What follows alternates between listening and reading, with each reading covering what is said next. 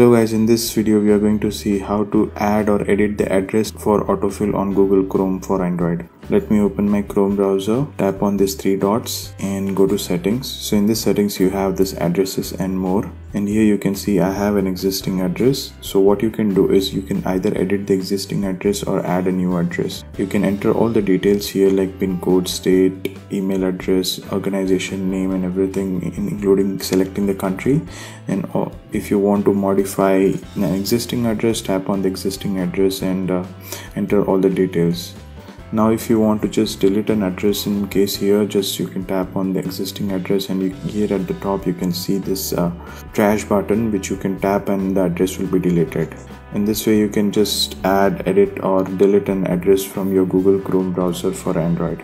I hope this helps. Let me know if you guys have any questions. Thanks guys, cheers, have a great day.